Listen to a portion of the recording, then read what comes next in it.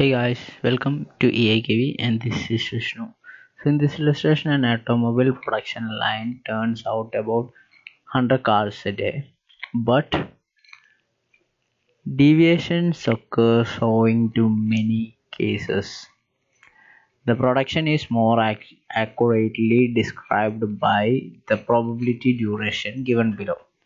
We have production per day and probability. Production per day 95, probability is 3.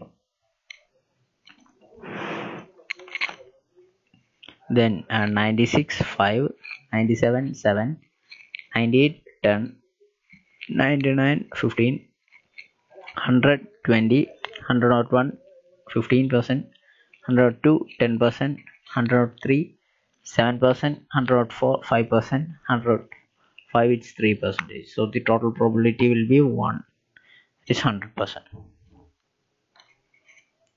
Finished ads are transported across the bay at the end of each day by ferry.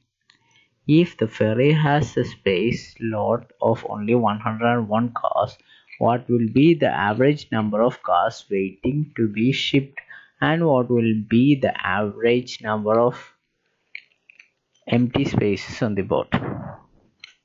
So we need to find two things, that is the average number of boats waiting for ship and the average number of empty space. So the random numbers are given as 20, 63, 46, then 16, 45, 41, 46, 44, 46, 87, 26, 28, 40, 29, and 92 and 21. So when we check the solution, I have made a table for computing the range, and then I have given the production per day and probability as directly given in the question. Then we have cumulative probability. So the cumulative probability is nothing but we need to take the probability and accumulate it at each level. That is 0.3 is the probability for the first one, and then 3 plus 5 will give you the probability of the second one as 0.8, and 0.8 plus 7 will give you 15, and the same way 25, 40, 60, 75, etc. Then going ahead with the range, here we have the first probability, cumulative probability as 3. Therefore 3 minus 1 is 2. Therefore the range will be 0 to 2 as 1, 0 to 2. X1, it's the range. Maximum probability is 8. Therefore 8 minus 1 will give you 7. Therefore the range will be 3 to 7, and 8 to 14, 50 to 24, 25 to 39, 40 to 59, 59 to 74, and 75 to 80, 85 to 91, 92 to 96, and 97 to 99. Sorry, it's not 100, it's 99. 100 minus 1.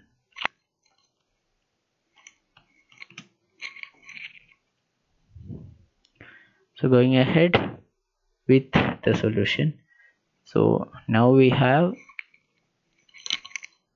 the random number, the serial number, and the random number. So serial number starting from 1 to 15, and then the random number 20. So we need to check the range as 20. So the 20 is belong to the fourth category, therefore the demand would be 98. So the 98 cars are made on the first day, and when it comes second day, random number is 63. So when we check the 63, it will be between 59 and 74. So the production will be 101 cars.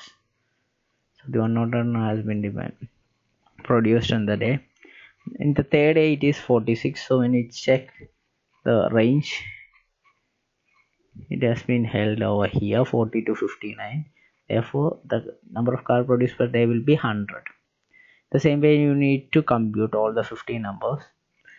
Then over here, the first section we have the capacity of 101, but we have produced only 98 cars. Therefore the number of empty space will be 90. After 98 there is a 3 difference. Therefore 101 minus 98 will give you an empty space of 3. And then the second day 101 car. So the 101 car is the production per day, and the maximum capacity of the ferry is 101. Therefore the entire car should be shifted to the bay. Next one is 100 cars, therefore the maximum capacity is 101, therefore there will be an empty space of 1. Going ahead, there is a 98 days, 98 cars per day on the fourth day, but we have 101 spaces available to transport, therefore there will be an empty space of 3 units. Going further, we have 100 on the next day. 101 is the maximum capacity, and we can find that 101 minus 100, there will be one empty space available. And after taking the end, after considering the entire 15 serial numbers, we will get 6 as the number of car waiting to be shipped and 18 as the empty space, total empty space. Then we need, from that we need to take the average, that is 6 by 15 and 18 by 50 will give you 0.4 and 1.4, 1.2 as an average. So guys, thanks for watching this video. I hope you are clear with this example. If you find this video helpful, please subscribe.